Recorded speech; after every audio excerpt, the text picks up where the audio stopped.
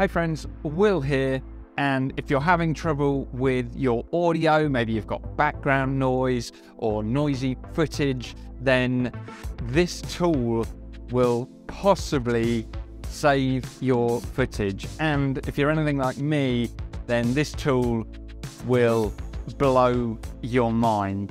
What I'm talking about is a new tool from Adobe called Adobe Podcast, and it's got a few voice enhancement tools which you can use at the moment in beta, free of charge. I've requested access to a full beta of the software, but at the moment it's just a browser-based free plugin that you can use to feed it in your noisy audio, and it will enhance it and give you back amazing sounding audio. Now, what I'm going to show you in this video is how I've worked that into my Final Cut Pro workflow so that I can put video into Final Cut, export the audio, feed the audio into the Adobe tool, and then export the enhanced audio, bring it back into Final Cut and resync it with the video. And yeah, I can't stress enough how much my mind is blown by the awesomeness of this tool.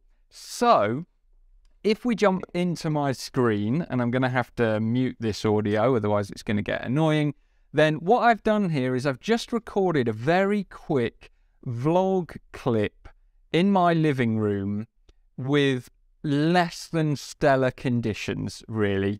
So I'm going to play you this clip first, and then I'll play you some of this clip, and then I'll show you the workflow, how to use the tool, and hopefully the awesome results that it gives us. So this is the clip here. Right now I'm sat in my living room, and this is the Sony a7 IV, and I've got the Rode Video Micro attached to the camera just for a general vlogging setup. Now, the Rode Micro, super small, super affordable microphone, and the room that I'm in is just my living room, so there's no audio treatment in here. There is just some soft furnishings, carpet, sofa and a rug, that kind of thing. And I live on quite a busy road, and right now I'm sat next to the window, and I've got the window open, and there's actually a rail crossing just over there, and the crossing is down at the moment, so I've got cars parked all along this road. So this is quite a good test for Adobe Enhance, because not only am I in an untreated room with a very, very low cost microphone, I've probably got a fair bit of background noise, traffic in the background and stuff like that.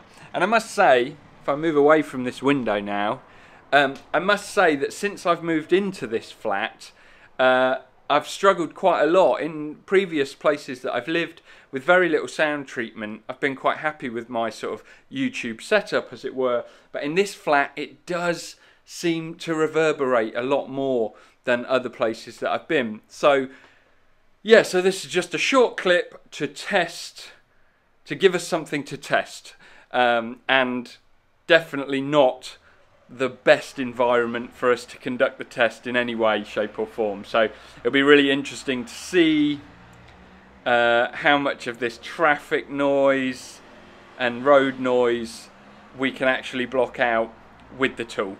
So as you can tell from that clip, it's not like the worst possible audio that we could have, but it's certainly less than optimal. What I've done here so far is I've recorded my little video clip, and I've just brought it in, and I've created a project in Final Cut, and I've dragged that onto the timeline. Now, before I do any cuts or anything to your footage, you're going to want to export this audio just as it is. So what you can do is you can do share, and then really you can do any of your, you can do an export, default export, and then in the settings you can come into format, and you can just say audio only, and then you can also change the audio format. At the moment the tool only accepts MP3 and WAV, so I will export a WAV file here, and then I will say next, and it's going to ask me where I want to save this. So I've already got a folder set up, so you can put this wherever you want, on your desktop, on a hard drive, in a folder, somewhere where you're going to remember where it is. I'm going to give this a name, so I'm going to call it Audio Test 2, just because I've got a separate file in there. So I'm just giving it a different name, but you can call it whatever you want. And then I'm going to save that, and you can see that's going to export very quickly. And I'm just going to close that file. I don't need that file anymore, so I'll get rid of that. So this is where we now jump over to this new Adobe tool. So in your browser, you're going to go to your browser, and you can see we've got podcast.adobe.com. This is where you can request access to the full beta, but with any Adobe account, you can access already podcast.adobe.com/enhance, and that is the browser-based sort of test version of this tool. Okay, so from here, what I'm going to do is I'm going to click the upload button, and I'm going to select my audio, my WAV file here, and I'm going to say open. And this is real time now. I'm just waiting for it to enhance the speech. It will obviously take longer or shorter depending on the length of the footage, and because this is a beta and it's free, you will have a limit to the file size that you can upload. At the moment, it's saying some files take up to 10 minutes to enhance. Now, I have done this with a WAV file, so I will come back to you in a second when this has finished enhancing. Okay, so we're done, and that was literally less than 2 minutes for that clip. And then in the actual browser here, we can test. We can click play, and we can hear the enhanced version, and we can also click this toggle so we can hear the before and the after. Now, you probably won't be able to hear that very well because I've not outputted the audio from my computer for this video, but I will play you in a second when we get it back into Final Cut, so you can have a decent listen to the results that we're getting from this tool. So we're then going to click the download button, and I'm saving this as, you know, you can give it a name and save it somewhere that makes sense to you. So we can say save. And then once we've done that and we've downloaded it, you can either, I mean, I can drag it straight from Chrome here, or I can navigate to my Finder to where I've got my project here, and then I can say Audio Test 2 Enhanced, and I can drag that into my footage. So once we've imported that, all we then need to do is select our original video clip, and we can press Command and click our enhanced audio file. So we've got both of those files selected in the browser of Final Cut, and then we can right click and say Synchronize Clips, and then we can, in here, we can give it a new name if we want to, choose which event we're saving it into, and we can also say use audio for synchronization. It's really important that that's ticked. And then we're going to say OK, and that's going to create a new synchronized clip. So if I, from my project that I'm playing with here, I'll just delete that original clip, and I will drag my synchronized clip onto the timeline. And if I double click in the synchronized clip, then you can see that the audio has perfectly lined up, in this case with the video clip, because it's the same audio, so why wouldn't it?